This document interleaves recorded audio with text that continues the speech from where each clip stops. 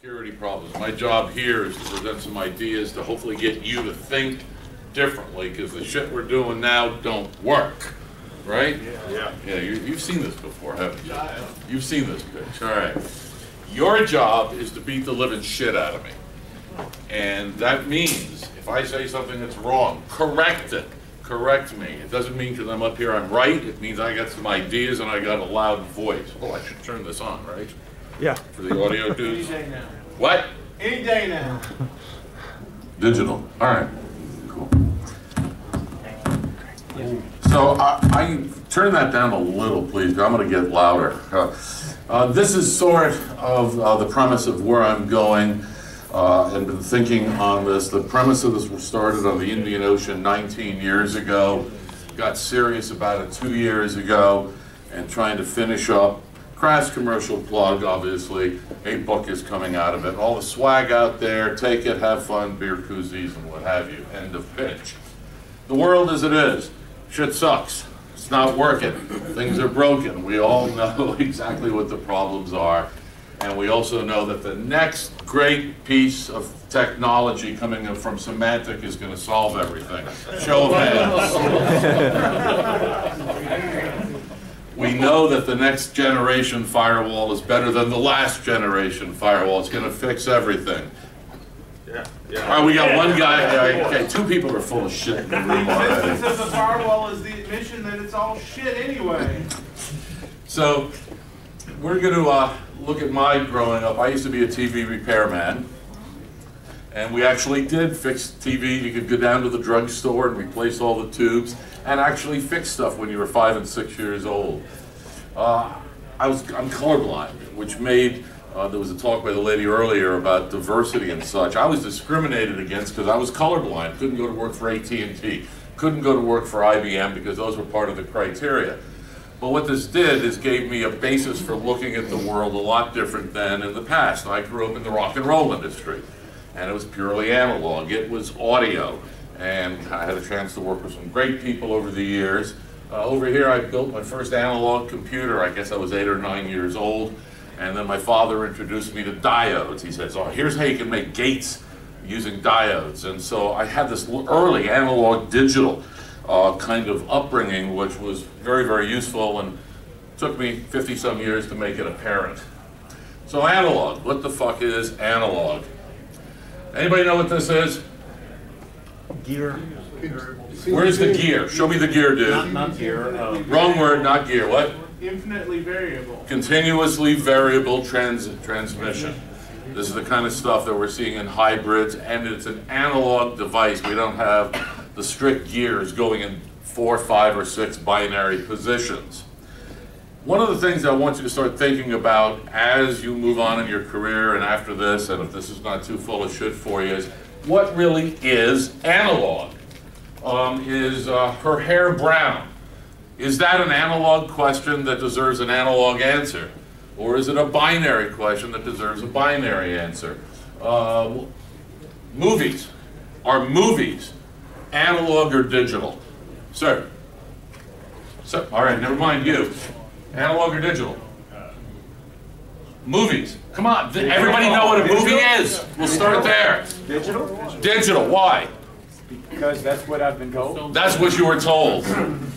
What is your name, sir? What is it? What, Eddie? It's made up of, well, newer ones, digital ones are made up of pixels, but the old ones are still made up of individual molecules of different colors. Individual molecules. Let's work on what does a movie really consist of? Frames. Individual frames. Each is in, whether you're 24 frames a second, 2997, whatever the format you're living in, those are individual frames. We perceive them as analog because this is an averaging machine. That's all that it is. And because of the repetition rate and the flicker, when you see stuff that goes slow, you're seeing the digital representation of the raw material inside of the movie. In the audio world that I grew up in, we had sine waves. And then we have square waves. Question, is there such a thing as a square wave? No. Why not? You'll have on or off. There's no, you only have the illusion of the pattern. So does a square wave actually exist? Transistorized circuits still have a microsecond delay. And you've got rough curves, you have rough approximations.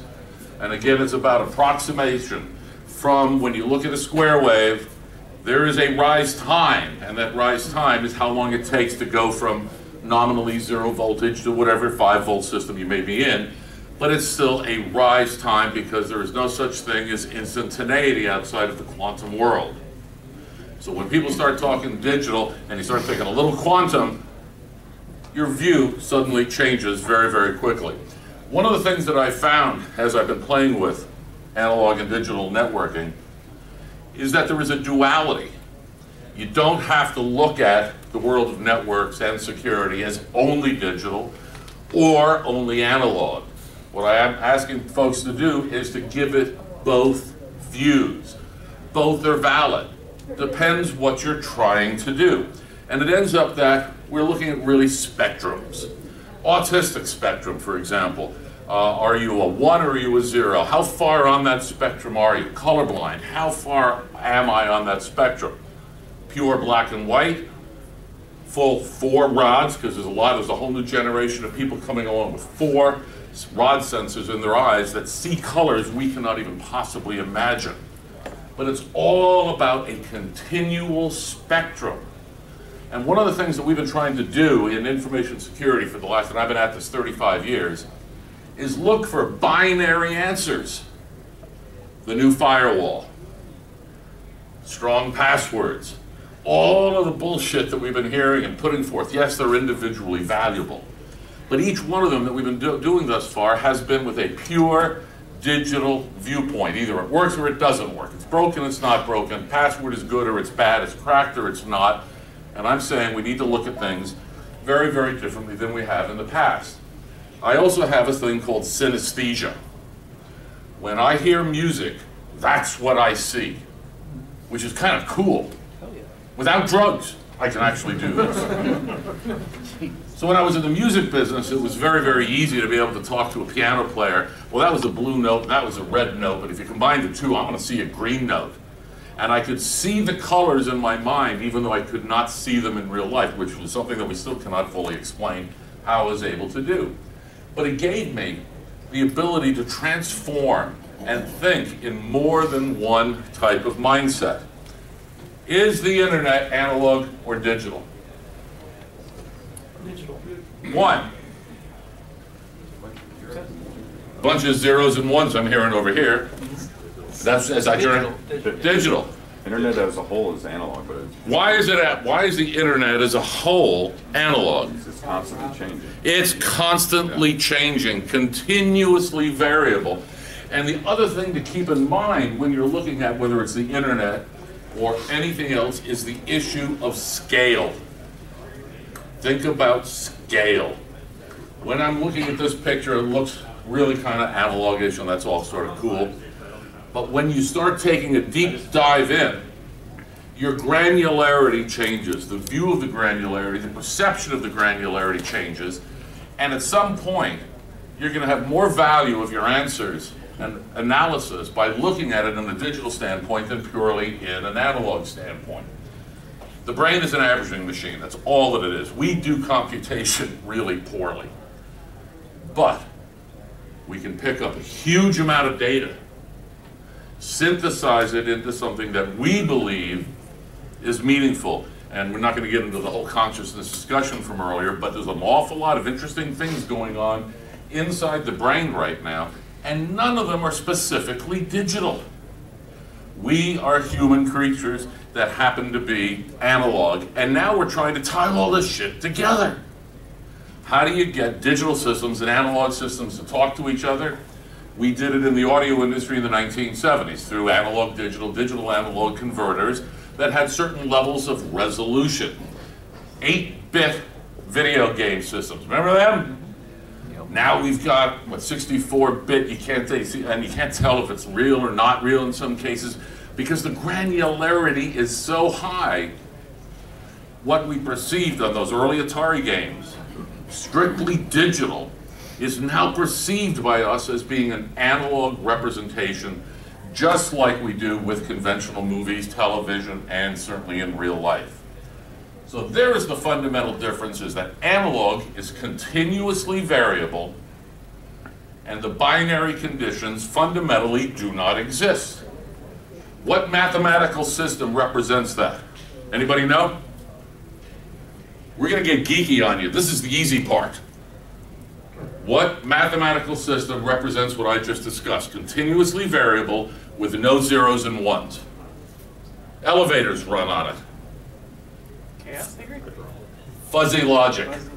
Fuzzy logic uses everything that's greater than 0 and less than 1. Elevators sometimes work on it, sometimes doesn't function all that well. But again, we have this synthesis occurring, and it's occurring without any real forethought as to how it's going to affect security. And that's how I started looking at it from way back in the early days of the security. And I'm going to give you a little history on it. Information security was developed initially primarily by the Department of Defense, and in 1973, they came up with a system that says, we're going to keep the bad guys out of our computers. In my mind, that's a very binary function.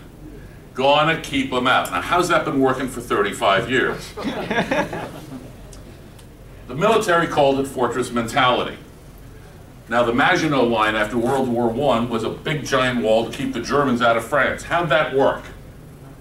Berlin Wall. How'd that work? Great Wall of China. How did the Mongolian crazies and Kublai Khans and all that, how did they bypass?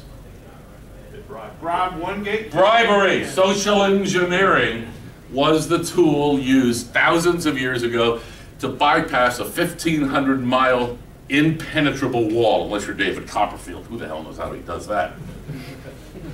This was the fundamental model that what we are still doing today in information security is based upon fortress mentality. It's based upon it at various levels in the stack. I don't mean only the OSI stack, but when we're looking at internetworking, intra-networking, computer communications, all the way down to code level of libraries. The fundamental problem is exactly the same.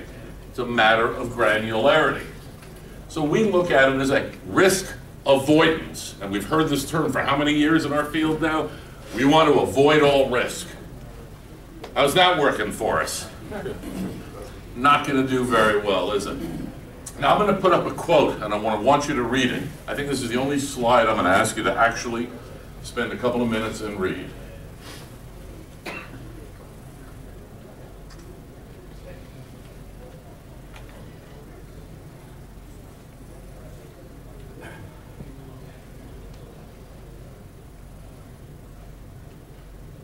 So this sounds kind of like what we're dealing with today, doesn't it?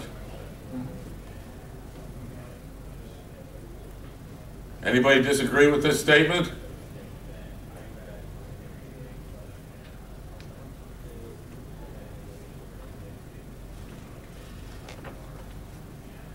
As long as it implies people are part of the system. When was this written? 50. What? 50 years. 50 years? Well, you got gray hair, dude. That's really unfair. This was written by Anderson in 1972. Wow. Which developed the fundamental first set of formalized, mathematically provable systems that existed. And it was called the reference monitor. And it's based on the Bell-LaPadula work later, the Bibby models that came after it are still, which were done between 73 and 76, were based upon Anderson's primary work. And it fundamentally says, I'm going to have a system request, stop the process, look up ACTs. I use ACTs as a general rule. It could be any sort of rule sets that you choose. Deny permit based upon the matrix, have a go, no-go response, and either move on or stop the process. When this was designed, we had slow, single processor devices, asynchronous communications between the user and the CPU, single hunk of wire connecting a green screen with 80 by 25 and one set of controls sitting in that box over in that room behind the glass walls.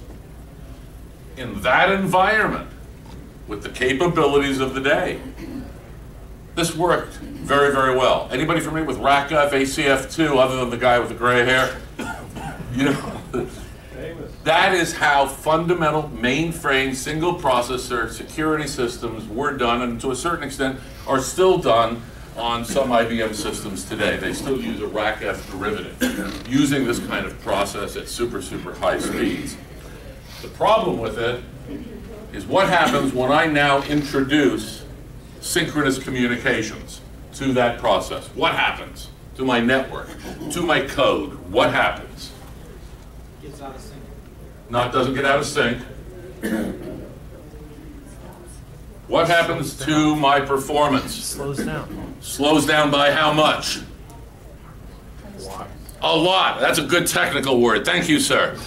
A whole shitload is probably a more accurate. It doesn't work. When you open Word, how many files open?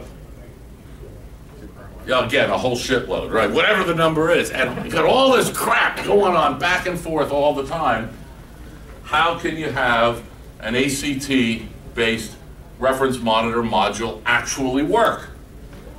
You're not going to get performance. And that was the primary way that things have been done for the last 45 years or so. So a number of years ago, I wrote a simple book called Time-Based Security, saying, there's something else going on here. Let's take a look at it and examine it. So here's a vault. It's 6 feet thick everywhere. There's no electronics on it.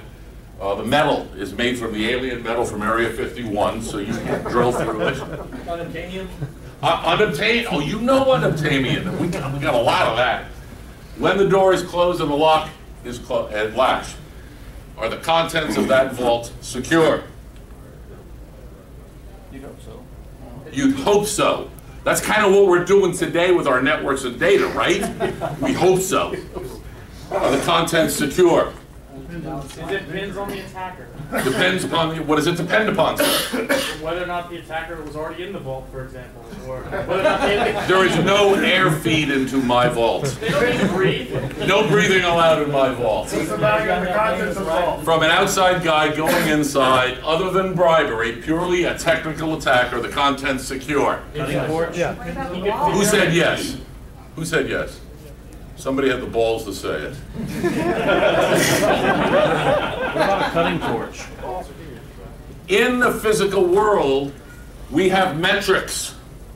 We know how long it takes, at what temperature it is, to burn through the unobtainium or the steel or the whatever. How many guys have gun safes here?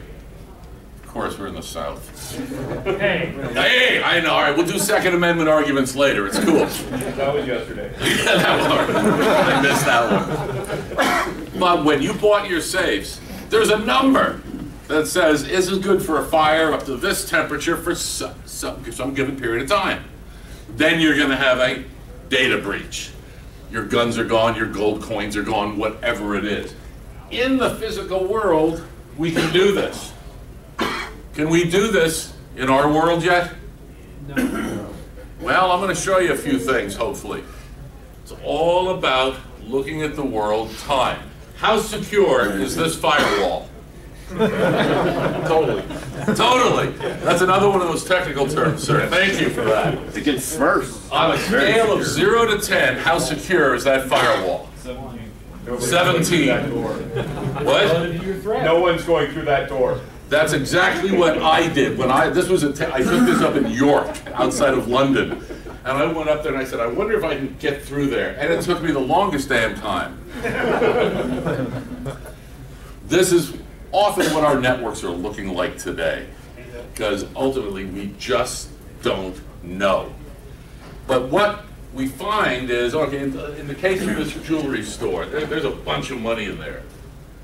And there's a big, thick pane of glass there. Are the contents in here secure? No. No, why not? Because given enough time, you can break through that. Given enough time, how am I going to break through the glass? Big rock. Big rock. Who said big rock? Everybody gets right answers. Come get swag. If you didn't get right answers, take swag anyway. It's cool. How many of you have ever gotten a written guarantee of the security of a firewall from Check Point? How many of you have ever gotten a written warranty on how long the protective quality of your defensive technology is? Pick one. Any. How long? Any vendor ever guaranteeing their security? Not if they're smart. Are you still buying it, sir? Absolutely not. All right, I like those answers. We are going to have an argument later, aren't we?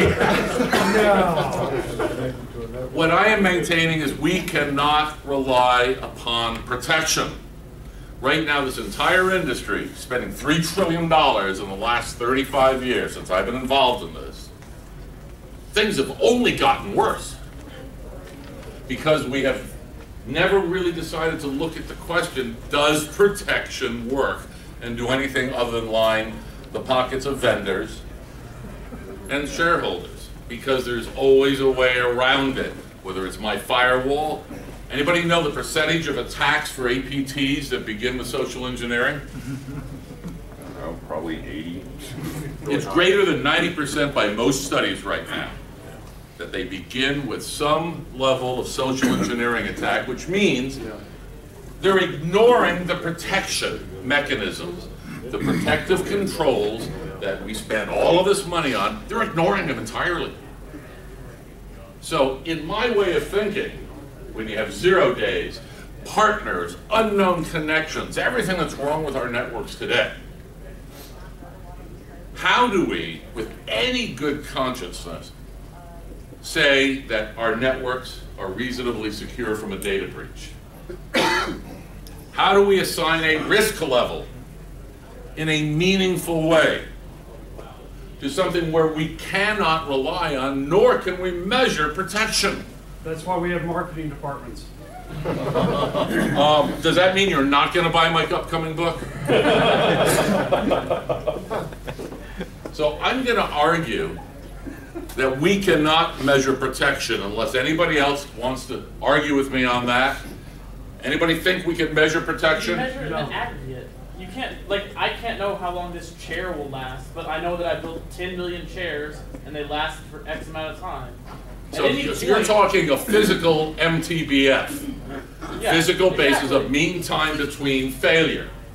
That's in the physical world, it's explicitly measurable. Exactly. Right. In our world, how do you tell the difference You still between a measure- misconfiguration, there an are attack? a number of routers or whatever, firewalls that you're ranging against. There are a number of them deployed. You can tell how many of them were hacked during what window, and then you say... During what window of time. Time, thank you. Thank you. So we're back to time. Sure. Let me continue Are on we this. quantifying the stupidity of users too? I'm not going to go into the human stupidity factor in this talk, but I'm sure we can engage in that a little bit later. But let's ask ourselves a question. In our existing networks, what can we explicitly measure? We can measure two things. Everybody's got an IDS, an AV, all the technology that we're sitting there looking at for the bad signatures, bad packets, yada, yada, yada, yada. We also know how to create test beds for bad packets. In any of your organizations, have any of you ever measured how well your IDS or IPS actually works as a function of time? How long does it take your IDS, IPS, bad packet picker-upper, whatever the technology is, how long does it take to actually identify with some level of confidence, we'll get into that fuzzy analog thing a little bit more, that it's a bad packet? Do we know? We could know if there were tools, and the vendors would really, really encourage us to have tools to allow us to measure their devices. So how many of your IDS vendors give you the tools to measure the speed and efficacy of their system? Number two, reaction. An alert goes off. Pick the alert, I don't care. What happens? After the detection of the bad guy thing, the bad packet, whatever, you You gotta have a reaction, otherwise it's just sitting there and you end up with a stack of logs of paper, which are pretty damn useless. Loud noises. Sorry? Loud noises. Loud noises, that's it. And reaction means I'm going to notify the admin. Am I notifying him by SMS? Am I doing it by email? Oh, he's out to lunch. Oh, then I got the feedback from him, and I better call Mary because Bob's not here. Oh shit, it's 6 o'clock on a Friday. Maybe we'll get to it on Monday. Ultimately, you're talking about them listening for the detection and reacting to it. In the ideal world, you're absolutely correct, because that is going to, I'm going to show you how this works. In the real world, does it really work? No. Do people really do this? No, because you're not guys playing EverQuest. There are. Whatever they're doing, I'm good with whatever they're doing, and I get it. And these two components, detection and reaction, are exactly the mechanism that saved the planet during the Cold War. We would be able to detect a nuclear launch in a matter of, we'll say, milliseconds. Give it a couple seconds, whatever it is. We then had 18.5 minutes to respond, to decide whether we were going to blow up the rest of the world too. The entire detection-reaction component in the nuclear age of mutual assured destruction was based upon those two numbers, detection and reaction, because there was zero protection. Everybody with me on this? There was zero protection.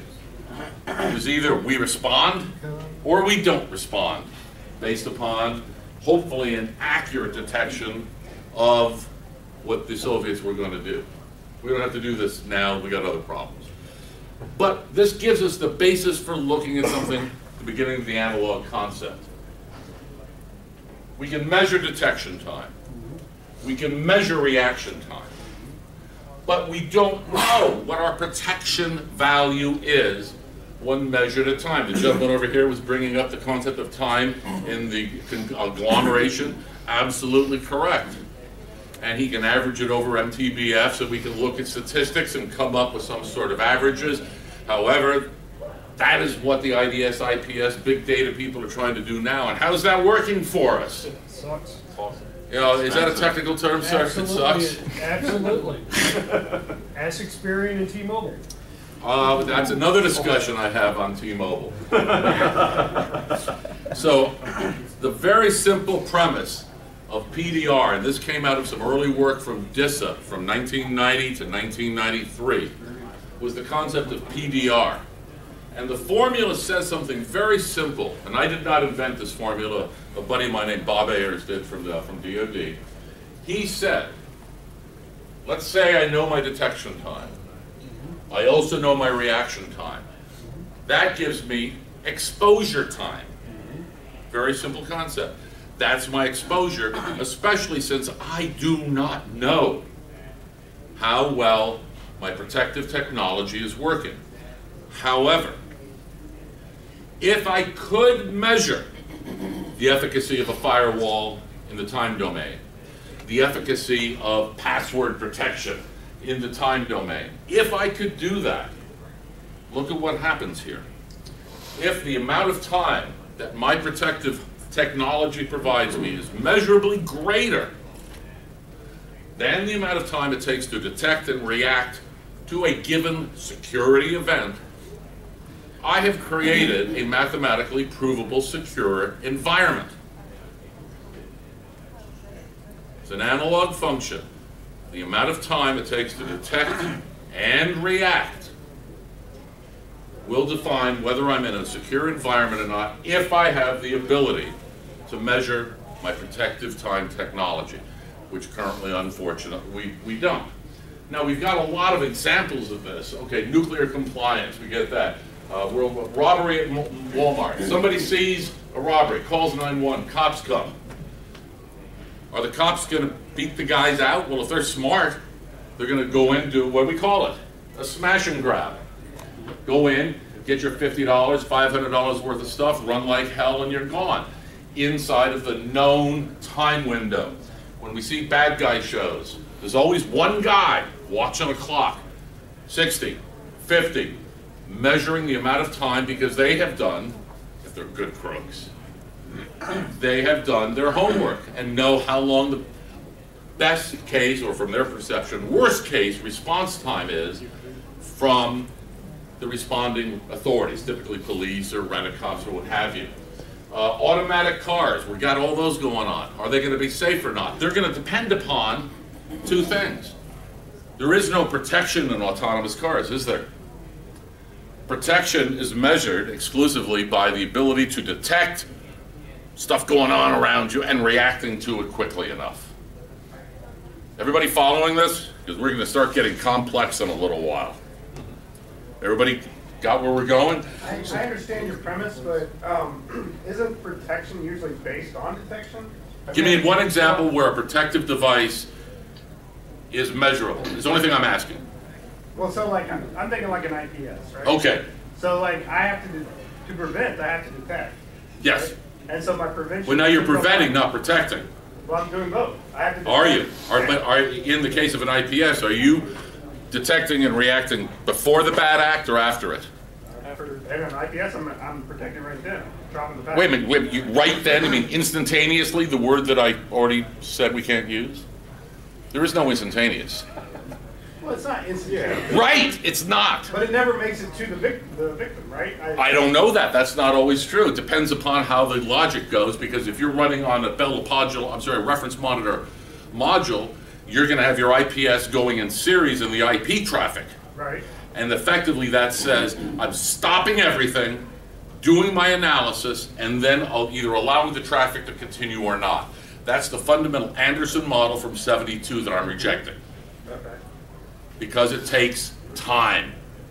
It interferes with the efficiency and the business process and everything all these guys want. Latency. Okay. Latency is another thing I'm going to get into, and I'll show you how that works. So people driving a car, same thing. If you're texting, why do we have texting accidents?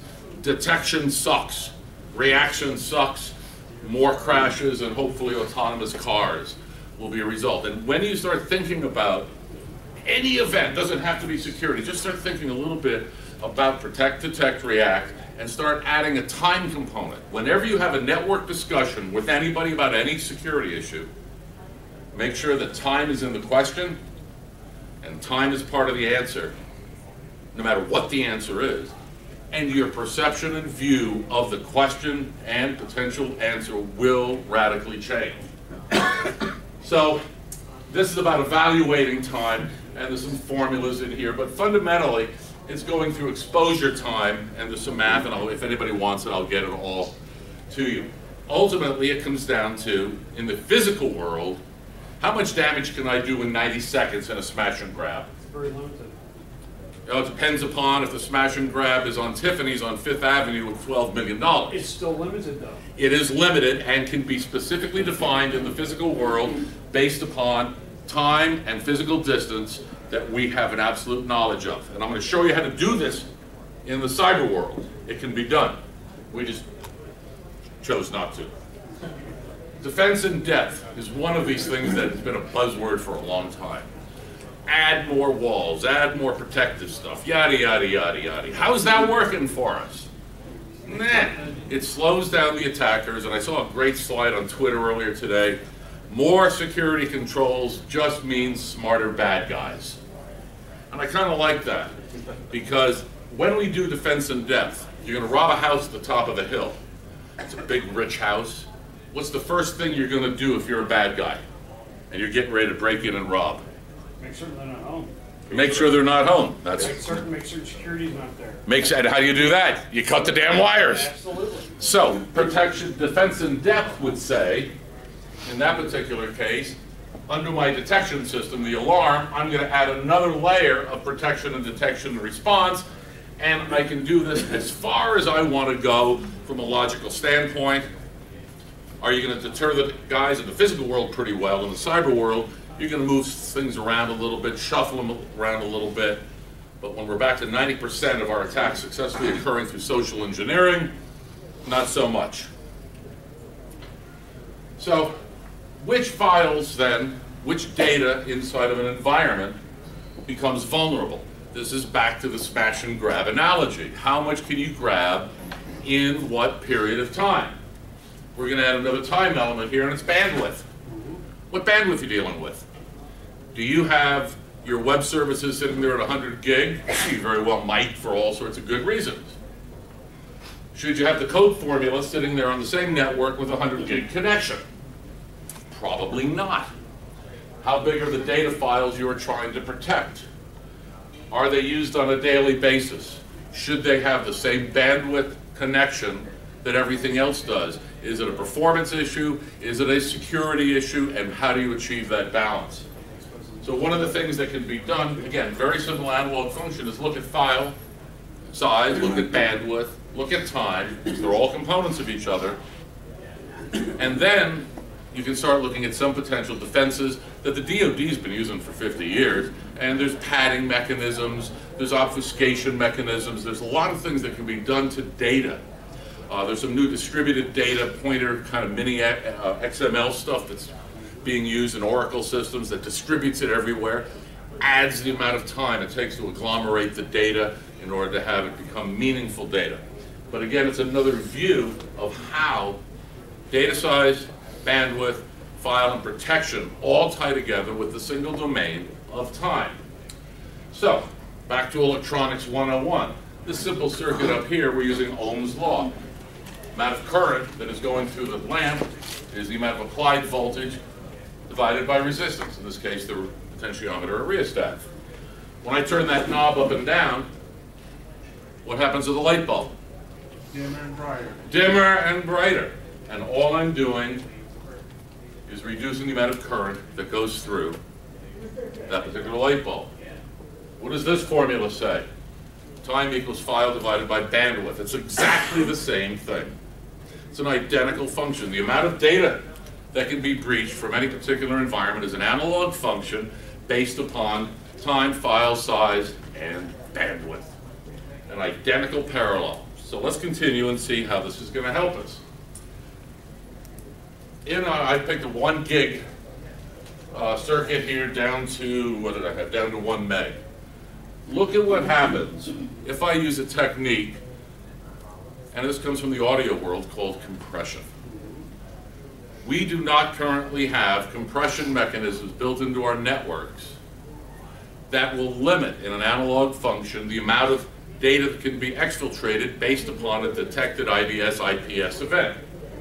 And very simply, it's a data compression module that comes from any old analog circuitry. When something happens, if I go from 1 gig down to 1 meg, I now have a 99.9% reduction in potential data breach and data extraction by merely putting in a bandwidth constrictor in those circuits where I tend to really, really care that data is super, super important. Again, this is all policy driven, and I'm not going to get into that. This is about adding a simple circuit into anywhere that you care about your data. Super, super simple to do. Next thing I cared about was root. We all love root. Sign it, show of hands, come on. We all love root. Yeah, that's because you're all geeks and you want root control because you all want to be cyber Christ and gods, right? Get it? Sir, yes, sir. Yeah, sir, yes, sir. Thank you. If you kill root, the tree will die. Yo! With all due respect, sir, how many roots are there? One. Lots. Lots! Again, we're back to that technical term that the gentleman in the rear introduced. Exactly. So before we get into examining how to kill root, we have to go, does everybody know Boolean? Anybody not know Boolean? And show of hands, anybody who does not. Okay, these are the basic gates of truth tables. Everybody understands all that stuff. Cool. How many of you trust your spouse? With your life? Totally with your life? All right, so your kids are going to be beheaded unless your wife gives you up. Do what? ISIS is going to behead your kids unless she gives you up. Do you still trust your wife 100%? You're asking, would I sacrifice myself for my children? No, this is on your wife. Would you Would you- sacrifice you for your children? I hope that you would. All right, so therefore it's not a binary function. You don't trust her 100% because we just found one condition where she would sacrifice you, which is acceptable to you. One person. And I'm not saying that's a bad choice, I'm just saying it's a reality that there is no such thing in our world as absolute perfect security. So this is a matter of, do you trust? How much do we trust? And one of the things that we hear from HR, and I believe we started hitting on in the last two sessions a little bit, was the issue of trust in networks. Trusted employees. We all work with lots of folks. Just mentally, do you trust them all? Let's say on a scale of 0 to 1. How much do you trust them? HR says the minute you hire them, they're trusted employees. Bullshit. No, that's what HR says. Don't give me bullshit. That's what Background check. Sorry? They had a background check. They're good. They had a background check. And what does a background check say? Sir? Only They've never been caught before. Thank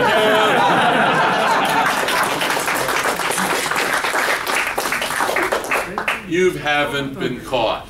And so like Germany and what's going on with all those the stuff and the crazies over there, a bunch of people haven't been caught yet. And what we do in many cases, and I don't know, some of you may have it, you have to have 2 signatures on a check, or you have 2 signatures, 2 keys to get into the safety deposit box. Where we are right now is root control. Got one guy, and he's got control over the whole network. And I totally get that. That's the way things are. But that's not the way things should be, and I think I have a way out of it. So right now, we're dealing with a binary trust factor from HR that says he's trusted. What I'm suggesting is that we look at things based upon what is the real need of the person within that organization and what level of trust is needed. The help desk guy requires a different level of trust than the guy who's doing the admin on the firewall server. Different levels of trust. Do we trust the C-level guy not to extort money? Do we trust the Enron people not to screw over the public? How much do we trust? What we don't use is weighting factors. And the reason I'm introducing weighting factors is when we go back into looking at the brain functions on an analog basis of called synaptic weighting. And what it does is it takes little bits of events, and in this case these are types of behavior and criteria, weighting them appropriately in order to come up with a probability of an event triggering a synapse or biochemical response in the brain. So, and I'm using a value system of 0 to 1. So in case number 1 here, let's see, they really care about technical competence, and they don't care about belief systems, your psychological profile, career goals, all. In this case, all they really care about, past job history and technical competence, makes up the vast majority. That's the only thing that matters. So from a hiring standpoint, that to me would indicate, okay, I'm going to put him coding over there maybe, but I'm not going to give him the keys to the kingdom. Yes, sir? Did you invent these trust factors for our example here today, or is this in place in the real world? No, these are purely, I made up a bunch of stuff one night. Okay. Because every organization is going to have its own set of criteria, and the only requirement is that it's self-consistent. I mean, I think having this many is entirely too many. I put them there just to kind of give you some ideas, because in some places, miscreant illegal behavior. Okay, this guy, they don't give a crap at all. These guys over here, yeah, you did something wrong, and now I really care, and that becomes a significant weighting factor in their particular analysis of your trust. What ends up happening, and again, this is simple statistics, no biggies, I end up in case number 1 with a trust factor based upon their criteria, 0.779. In the other case over there, we have a trust factor of 0.918, just based upon the same person using a different set of criteria. Entire point of this exercise, which will build into more of what we're going to do, is that the trust factor cannot be binary if we are hoping to really be able to analyze risk and put something meaningful into our networks. So now, this is the real world. OR gates at root. There is not one person that has root control. You're going to have a buddy who's going to cover it from 9 to, and typically the number is between 4 and 7. And that is just a mathematical requirement based upon hours and vacations and supervisors and all of that. So it comes down to redundancy. Sorry? It comes down to redundancy. It does create, but redundancy in this case creates risk. Yes. It's very, very different. So in this case, we got 2 guys, that's it. But in the real world, we got something that's certainly much more like this. Lots of guys, and they all have individual control over the root functionality of whatever the criteria. I don't care what it is. Doesn't matter whether it's this could be code trusting. It could be a library talking to a hunk of code. It could be at any level from G to G all the way down. But here's what happens mathematically. Becomes a probabilistic issue. If I have 2 guys like him, and I trust him 0.9 for whatever reason, and I trust you 0.9, the math, I can't help the math, the trust factor of that root control is now reduced to 0.81. Simple probabilistic mathematics, no biggie. Now, does this say there's a 10% chance of him either going bad or making an error? Probabilistically, it does. But that's how the weighting scale has to be determined independently for each particular environment. Now, here's something that's very interesting that comes out. Okay, I got him. I trust him to 0.9. I don't like you. I don't trust you. You're only worth 0.5. Suddenly, my trust factor is lower than the weakest link in the chain. Take this and start multiplying it out. The answers get scary. You're ending up with numbers that are 80 or 90% probabilistically to have an error or a miscreant event by somebody going bad. Didn't include all those slides here, but the numbers, it's simple probability. So how do we get around this? We introduced something called the 2-man rule. Same thing we're doing with lock boxes. Me and my wife, we got to go to the thing, do the same thing at the same time, open it up, do our thing, and we leave, and we're good. Cool. So I want to put this into every network. How does that sound? Complicated. Slow? Oh, you're thinking in time already. So, hierarchically, okay, we got this guy, and he's gonna, actually that's a woman, believe it or not, gonna make a decision.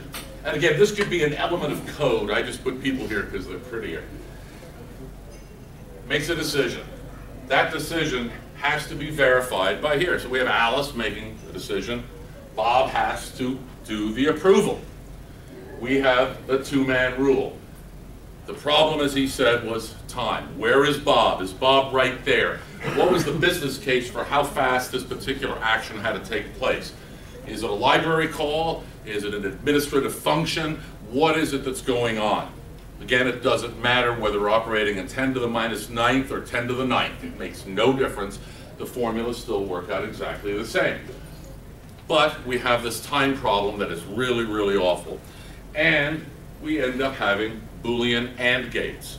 Boolean AND gates are really, really cool. All it says is that A and B inputs both have to be high at the same time to allow an effect to take place. Very, very simple conceptually, with the exception of the time issue.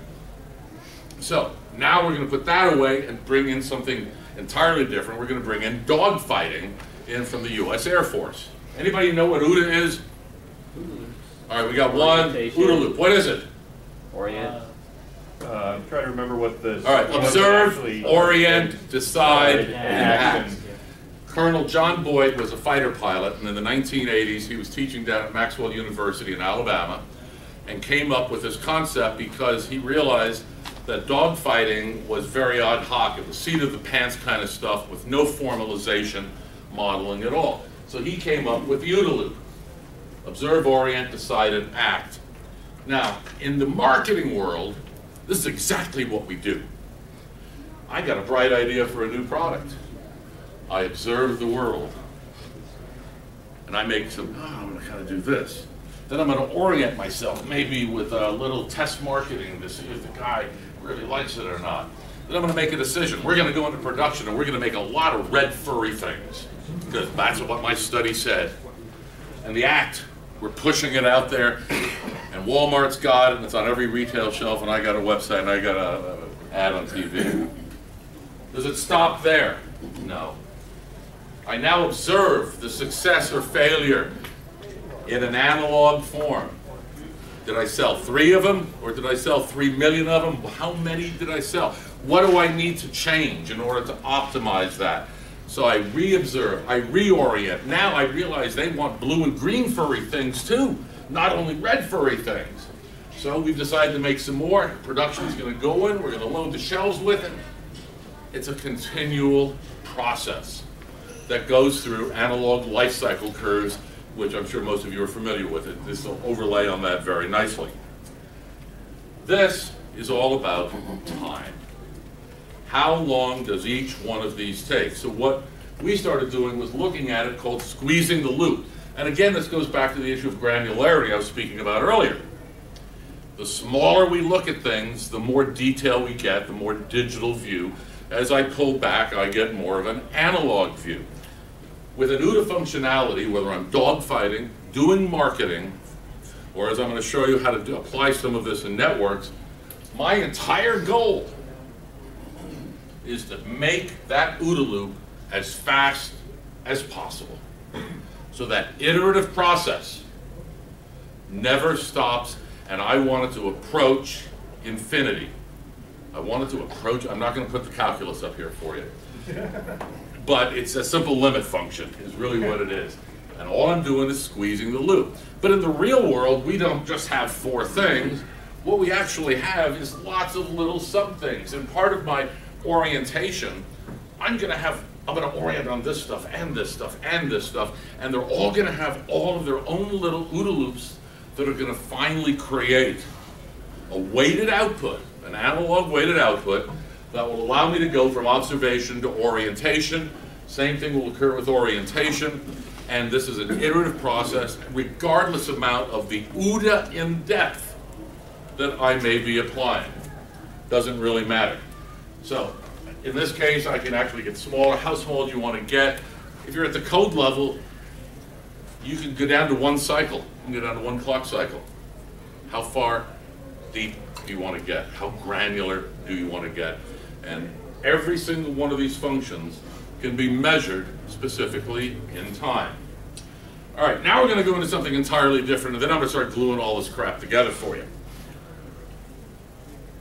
Where's the speaker here? If I put this microphone in front of the speaker, what happens? Feedback. Feedback loop. What kind? Positive feedback. Positive feedback loop. Positive feedback loops are called a bad thing.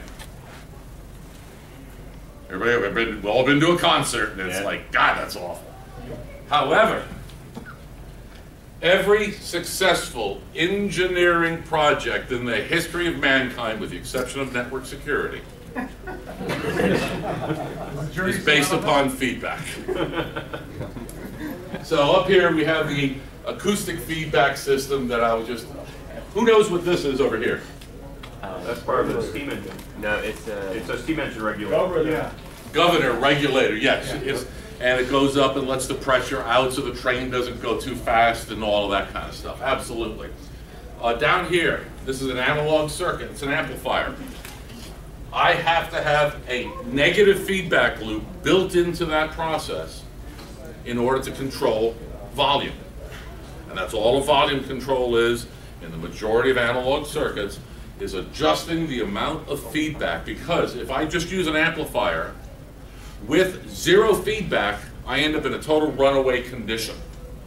The object of feedback in engineering systems and ICS systems is to limit, again, it's an analog concept, limit the extremities of the possible conditions that can exist within my particular environment. Learning. It's a feedback-based system. We have positive reinforcement, where you get a piece of candy, good boy, and all that. Or I went to a Catholic school and my knuckles are still sore. So there's different kinds of feedback, but it's part and parcel of absolutely everything we do. As I showed you earlier, we're doing the digital human interfaces in order to enhance people's lives. That's all going to be based upon feedback systems using synaptic weighted learning, a combination of digital and analog technologies. I was just in Holland working with the G20, and I got this lesson. I was giving this talk, and they said, well, why don't you use Holland as an example? And I got my lesson on water control systems from the North Sea. And essentially, it's a bunch of sensors, various water levels. How do you control the dikes? How much water is in? How much water can go out in order to avoid what they run into? They run into Hurricane Sandy level stuff all the time. And in the 1950s, you may recall, the guy with the gray hair and I remember, Holland flooded. It was an absolute disaster. They said, we got to fix this. And they built a dike system that is the epitome of an ICS-based feedback system that has limited conditions. Water can only go so low, only can go so high. So what happens if we took this same approach and applied it to any network security process at all?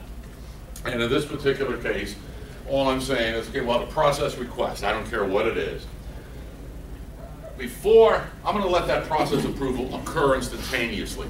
Unlike in the traditional Anderson and Bell-LaPadula model, which has a delay, or we have a IDS, IPS, and series in our traffic, I'm going to allow that to occur. But at the same time, I'm going to begin a clock. I'm going to start a clock. And that clock is a decrementing clock. And it's going to have some time value associated with it. 1 second, 1 millisecond, 1 hour, doesn't matter.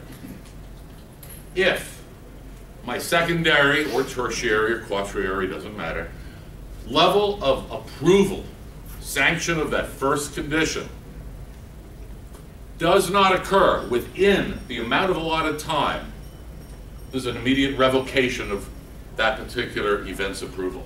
Everybody got this? All I'm doing is a decrementing clock. And here's another example of it.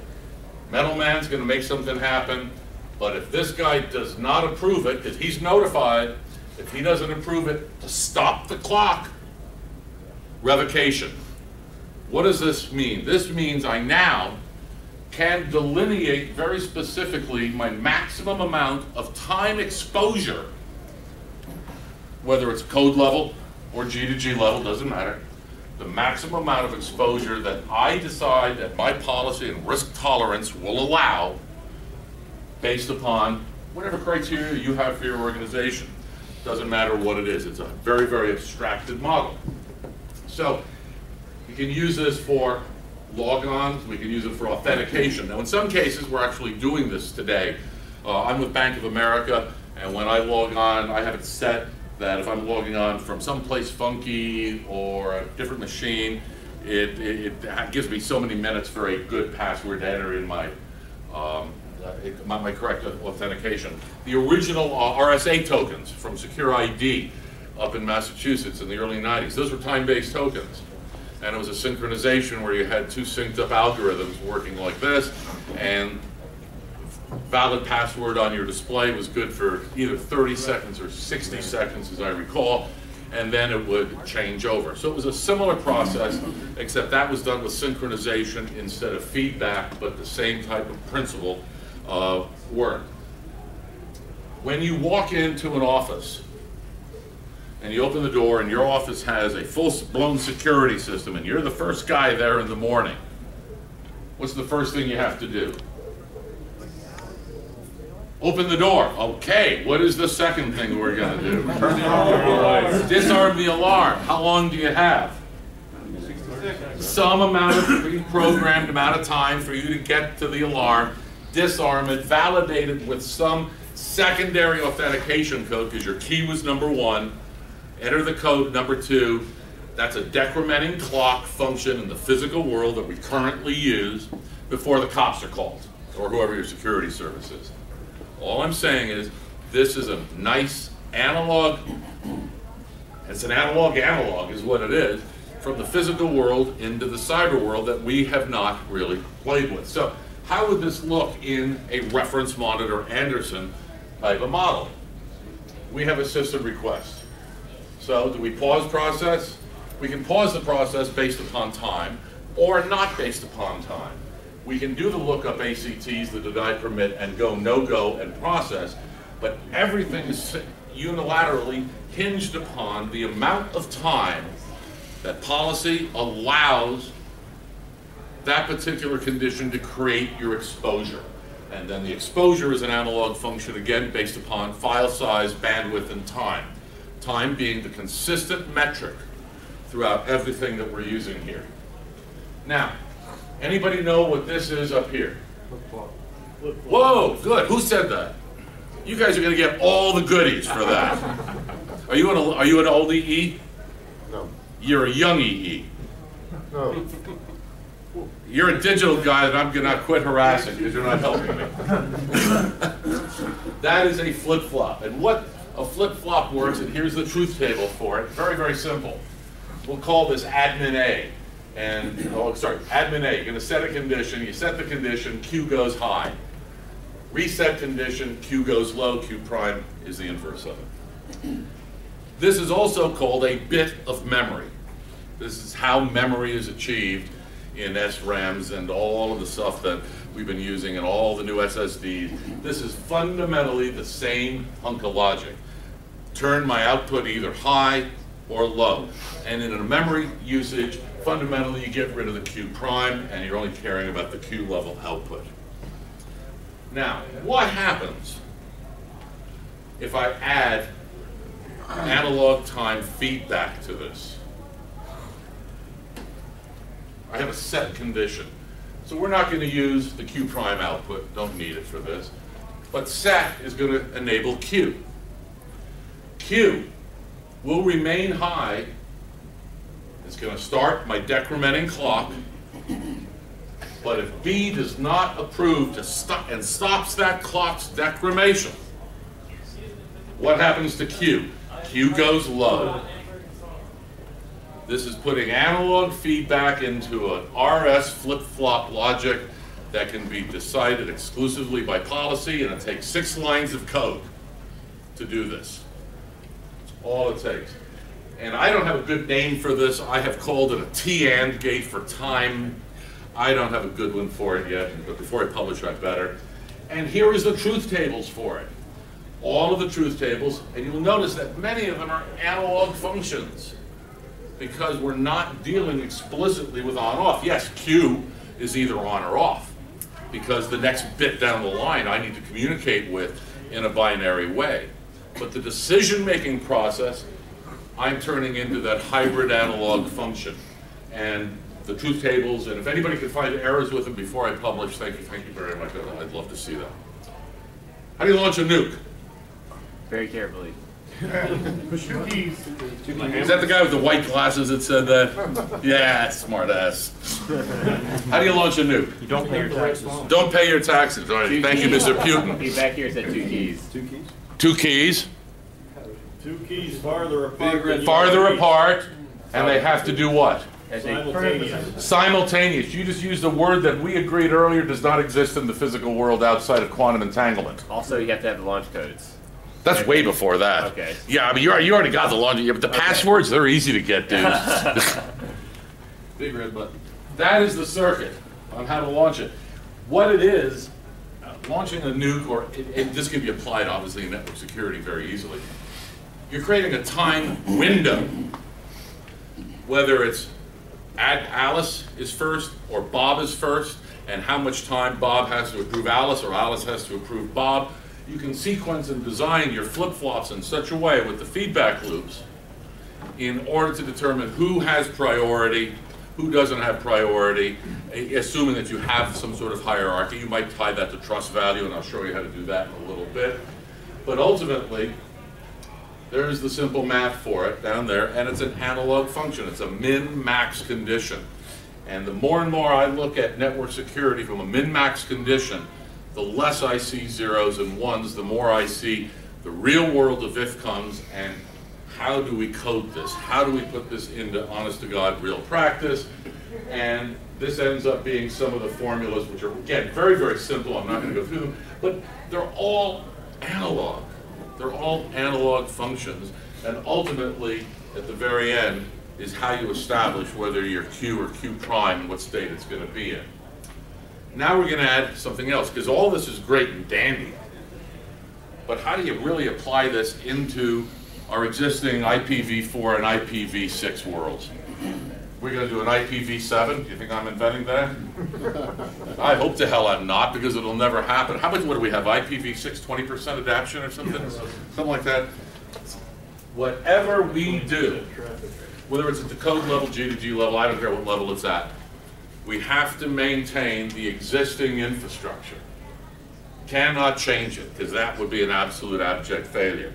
So I'm going to go back to my old audio days.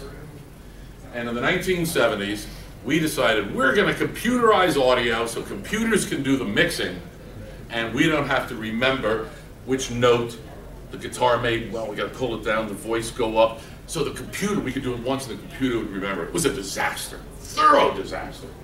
But a guy named Paul Buff from Nashville invented this thing called a VCA, voltage controlled amplifier. And here's the key to it. TCP/IP is the greatest thing in the world, it's also the worst thing in the world. Because on one single wire with one set of protocols, I have both data transmission and control signals. And that's a great thing, and it's a shitty thing. It's both. Again, we're living with some duality already. I'm just trying to solve a little bit of it. So, what Paul did is said, we're now going to have an external voltage source to drive and determine the amplification factor of that particular audio signal, and then we'll tie that to a computer. The VCA component worked. The computers were epic fail. I mean, we're looking at mid-70s here. Nothing ever worked. But what we did is we went out of band. We went out of band for our control signal, because in those days, consoles, they failed. Things broke. And you wanted to be able to move your signal flow around very, very quickly. In our case today, we're having a bitch of a time doing that because the control signal and the data signal are going down the same damn wire. What the VCA solved was, if there was a control problem inside of our audio network, the signal would still flow at the last memorable, at the last volume, last voltage setting that the VCA heard. This also parallels, which I'll talk about in a moment, is what HP is putting out there now, which is some really, really cool technology. So this is what we got inside TCP/IP right now. And that's all great and dandy, and I don't want to touch any of that, because I don't understand most of it. I really don't. You guys are much better at this than I am. But when we look at the real world of flat network controls, because largely we are still in a flat network world, because we do not have MLS employed. No matter how many, what we've been working on 35 years, we've been trying to do multi-level security and failing absolutely at it. So we have flat networks everywhere. What we do not have is what I call detection in depth. We like to say we have an intrusion detection system. We like to say we have an intrusion prevention system that is detecting something. We like to say we have antivirus that's detecting bad malware. How many detection points do we have in a typical network, though? Who said 3? 3. I don't know the answer. I mean, is it 3? Is it 300? 3 question mark. 3 question mark. In a network of 100,000 machines, how many detection points should we have? I would argue 8. I'd say a shitload more than 100,000. Because in each one of those environments, each one of those boxes, you have an awful lot of other stuff going on as well that relates back to the TCP/IP stack. Depends upon what you care about. So the concept of detection in depth requires that I have more than 0, less than infinity, and I'm back to my detection and reaction time will sit somewhere within those limits. Everybody with me on this? Now it's going to get a little bit more complex. This is a functional detection reaction matrix module. And it's fairly simple conceptually. I'm going to monitor an asset. That could be the validity of a packet. It could be the trustworthiness of a library output of a call. It could be a human being. It could be connecting to a business partner. Doesn't matter. Then we're into detection. We're into the time clock that begins it. Decisions are based upon a reaction matrix, which are policy driven, and those that should be designed for business process and security. Then we create a reaction, and the reaction will ultimately be enforced back up into the path of the TCP/IP of the data transfer.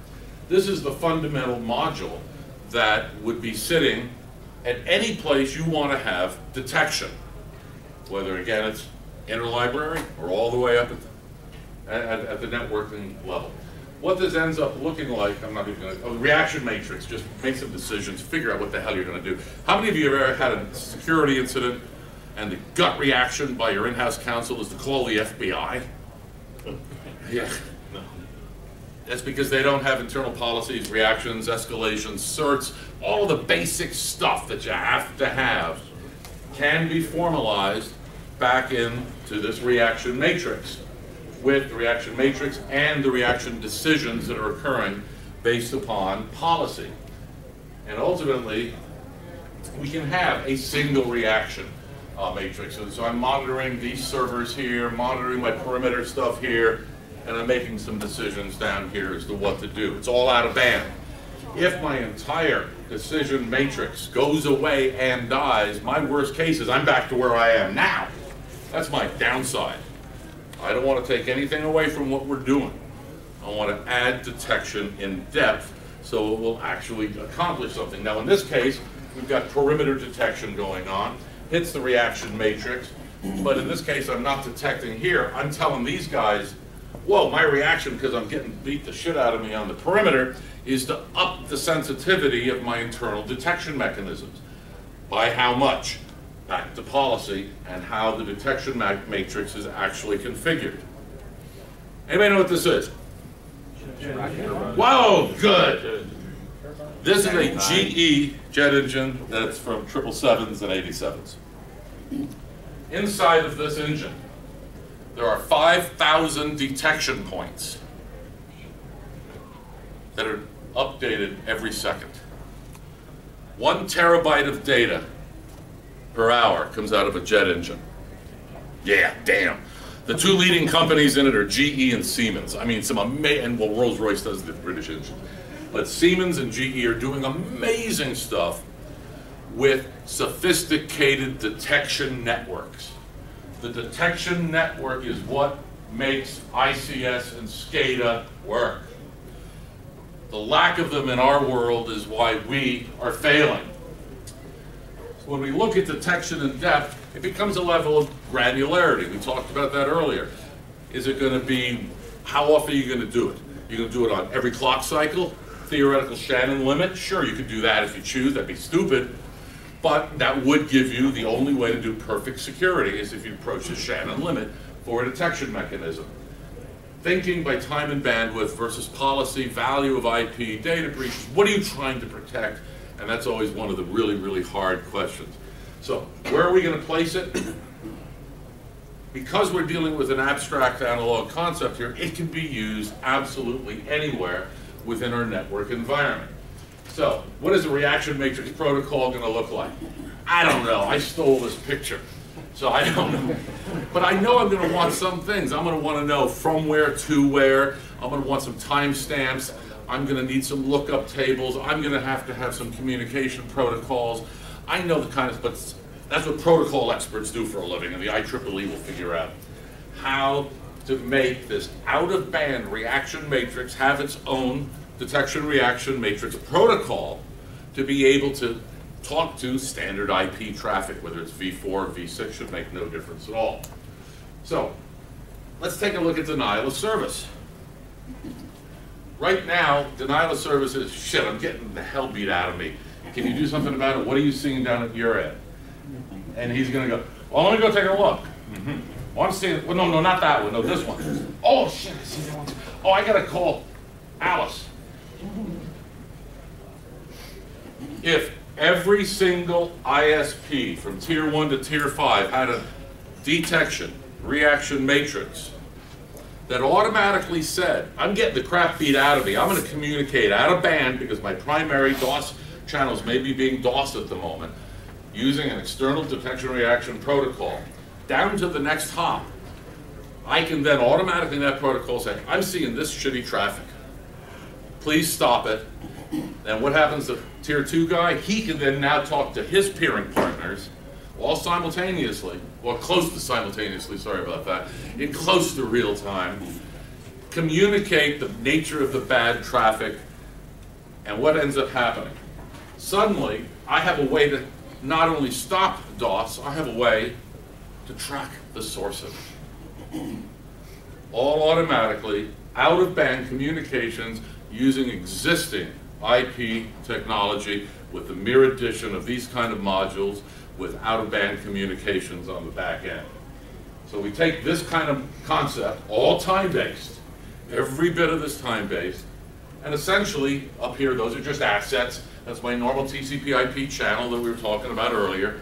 And if you want to have IDS and IPS stuff sitting in there, I'm not going to stop you. I'm not going to tell you not to do that at all. But what I am saying is having detection in depth at as many points as makes sense. And I don't know what that answer is today. And it's going to vary from product to product, installation to installation.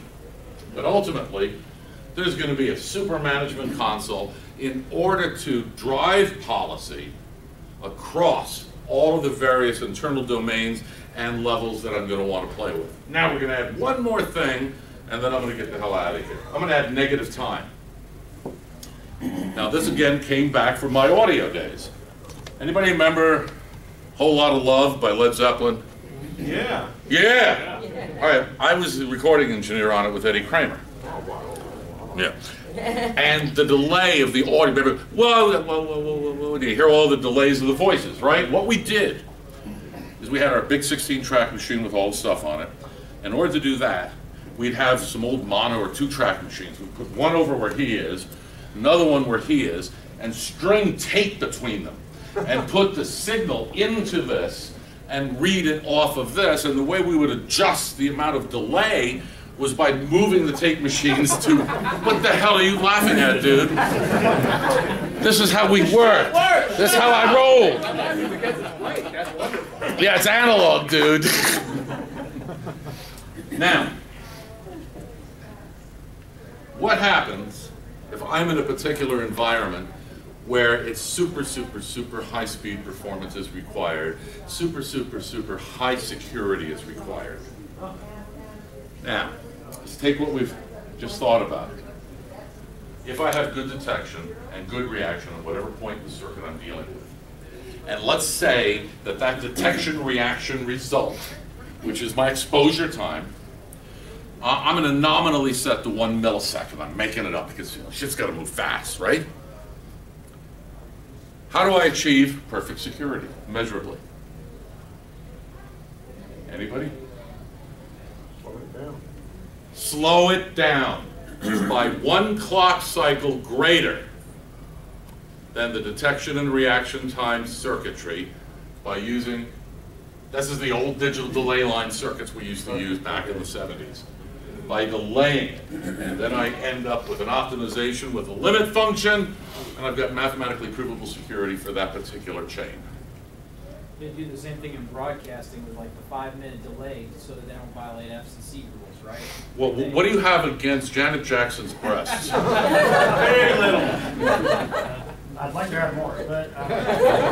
The entire goal with this whole approach is for detection, the limit function is 0. For reaction, the limit function is 0.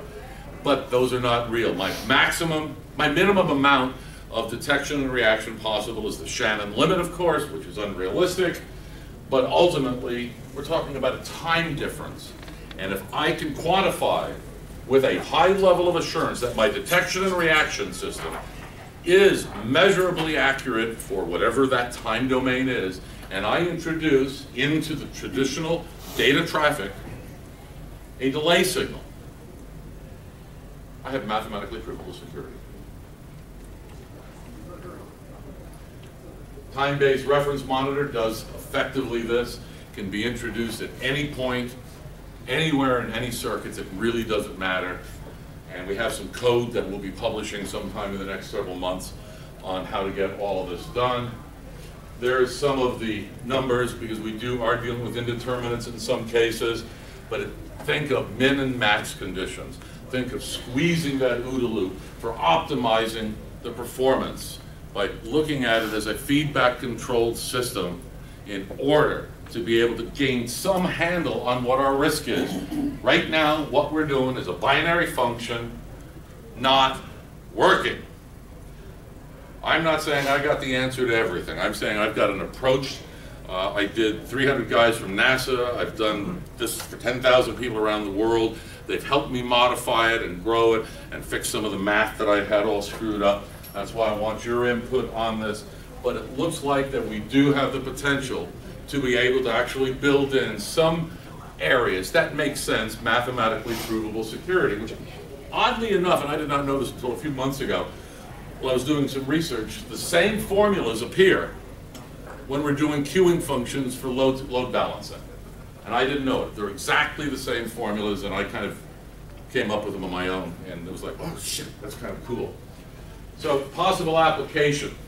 The only one I'm going to give you right here is phishing. And fundamentally, users click on stupid shit. How long does it take your phishing detection engine to make a decision? If your vendor can't measure it, we need to force the vending community to start telling us what's going on under the hood with some sort of level of matrix. So you're looking up the link, the sandbox, you're doing a decision matrix based upon D plus R, go, no go, and ultimately, instead of doing it inline from a delay standpoint, we can trigger a delay by using the time, not the time compression, by using the negative time influence that would equal or be greater to the amount of time it takes for your phishing engine to actually do its job. And will the user see a 50 millisecond delay? Screw the user, I hope the hell they do. So, I don't understand the value of the delay versus the inline. I'm probably missing. I'm sorry? I don't understand the value of the delay versus being inline. Because I want to keep as many things out of inline as possible, because I don't want to screw around with existing infrastructure as much as possible. And when Bill Cheswick and I got together a few years ago and we started doing some modeling, we both agreed that we don't know what our environment's going to be. And I wanted as much of this to be as out of band as humanly possible. So the elements that I'm introducing in line are time compression, is a negative time element, which is the delay line, and I've got bandwidth compression. And those are fundamentally appliances that sit in line that would be part of the reaction matrix. However, if the out-of-band circuits and all of those die on me in a good design condition, I would then go back to a default of tops level speed, and that'd be my existing condition that I have today.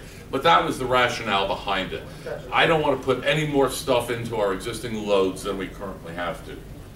So, what can it do? I don't know. I've been thinking about this a while. I don't want to come up with all the applications. I'm going to be running some workshops, getting into some of this a lot more detail when I have a chance to figure out, or let you guys figure out, where else could this kind of thing work? Where else would it be applicable? How can we get some of the vendors to start really playing with these things? One of the things that really bothers me is IoT. We're building IoT under Zigbee now, and it's like, oh my God, are you serious? And we're going to have 28 billion of these things out there, and we're screwed, because there is absolutely nothing in it that's fundamentally other than a binary condition decision that's hackable. And we're going to make another terrible, huge mistake. These are the tenets that I use when I think about network security now. Whether it's, I got calls from HP on printer security. Well, let me think about it from an analog standpoint. And I'm watching TV with my wife, and I go, oh, you know, that was a digital decision. I really should have been an analog one, and she's just giving me the eyes, of course. Because I'm viewing my world that I live in, the physical world, and the network world that I have my career in, completely differently than I ever did before.